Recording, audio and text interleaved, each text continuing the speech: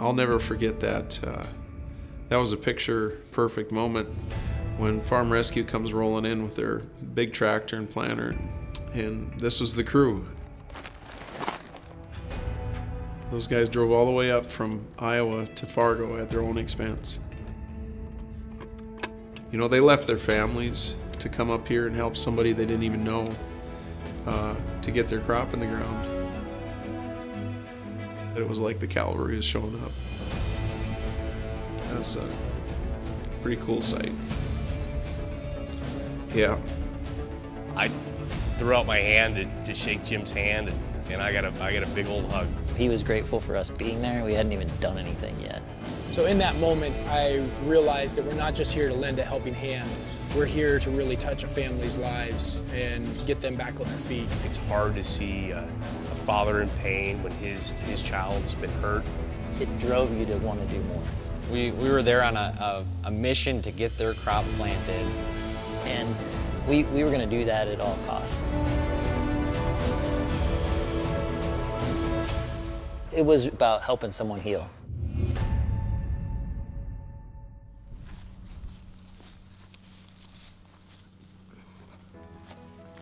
It wasn't looking good. I didn't know if I could walk ever again. I was attempting to unload some cattle panels on top of a flatbed trailer, and the load had landed right on my back, shattering my T12 in my spine. For a while there, I was just down in the dumps, and I only got outside to walk a couple times, and when Farm Rescue showed up, I didn't want to stop being with them and hanging out with them. They really got me moving and got me more motivated to just get better. And you saw the progression of Garrett. He was out with us the whole time, having fun and watching us office boys out there, you know, getting ranchy with the cows. Seeing Garrett smile again was probably the best piece of it. We connected in all sorts of ways, and they really felt like family to me. We've developed relationships with a family that will be there forever.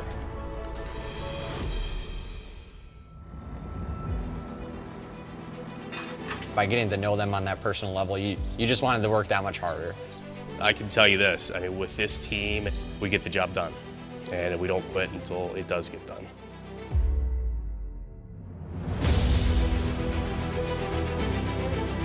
We were a week or so from the deadline for when the crop needed to be in the ground.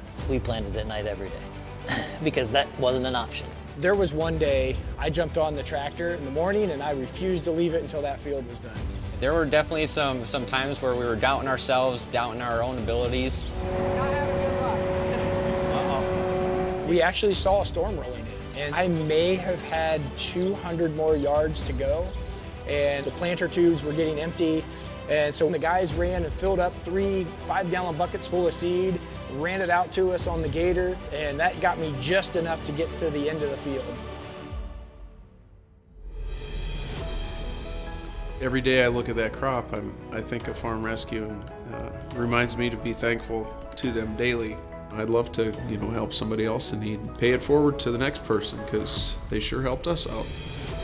Well, they absolutely changed our lives too.